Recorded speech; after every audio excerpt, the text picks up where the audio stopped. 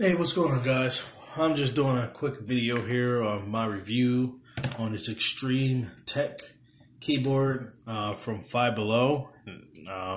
That's where it's at. I'm not sure if they have another company or something else that sells out of there, but I got this at Five Below. I'm not sure if it's a Five Below brand or anything, but got it from there, and I was skeptical about it because I only paid $5.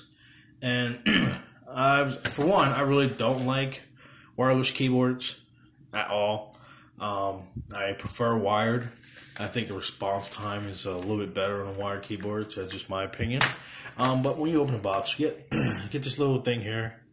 Now you put that in the back of your computer, and it's battery operated. It's not charged, so you can't just charge it. It takes two AAA batteries. You just pop those in there, and it pretty much starts right away. The only thing is, when you first plug it in, put the batteries in, you get a little orange light here. It's pretty much a battery reader. I guess it turns orange when the batteries are low or about to die. It's a pretty decent keyboard. It's very flimsy. It's not sturdy, but like I said, fairly decent. And the response time is really good. I really didn't have any issues with it. Once in a while, I had maybe like a second or two delay, or it didn't work right away or respond right away. But that's only happened a handful of times. Like I said, it's only temporarily. So if you're on a budget and you just need something, like your keyboard just broke and you have no other option, if you have a Five Below nearby, I definitely recommend just go pick it up and grab it. But the only thing I don't like about it is when you hit the caps lock, you can't tell when the cap lock is on because there's no light or anything to indicate that. And this light here is only just to tell you when the battery is going to die. Or when you turn your num lock on, you don't know when this is on here at all. Like other keyboards, you have a light here or up here or somewhere. You'll know when it's on or off. Same thing with the num lock. But like I said, other than that, it's fairly good. I only recommend it as a last resort if you need something right away.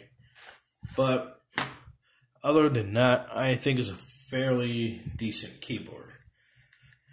And this is going to be pretty much raw footage, y'all. I'm not going to edit or anything. I'm just going to upload and go as is and keep it real as possible, straight as possible. But like I said, it's fairly decent. You get all your keys that you need. Your escape. And you can pretty much hear it. It's all right. It don't have a foot stands to raise it up a little bit either. So it's just pretty much like flat all the time. You can't raise it up or anything.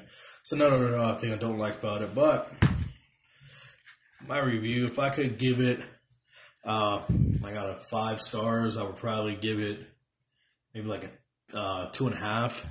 I wouldn't give it a full 4, 5, or 3, but 2.5 I think is very fair, especially for the great quality and well, not great quality, but for the decent quality of it. It holds up. I've been using it for about 2 weeks, and so far no issues besides the little minor ones I missed. But I'm gonna be doing a lot more reviews, a lot better reviews, especially in different angles and better angles, and with a better camera. But this is just something I wanted to get out there real quick because, like I said, I had this keyboard for a while. I've been wanting to do a video of it. I just really haven't had time, so I'm just doing a quick video real quick just to give you all guys my thoughts and opinions on it. So if you got a Five Below nearby and you need a keyboard like right away and you can't wait to get a decent one, or you don't have the money for it, or you're on a budget, run a Five Below. They have them. Grab it. And it works fairly decent. But thank you guys for tuning in. Thank you guys for watching. I'm Jago FBA, and this is my review on the Extreme Tech keyboard.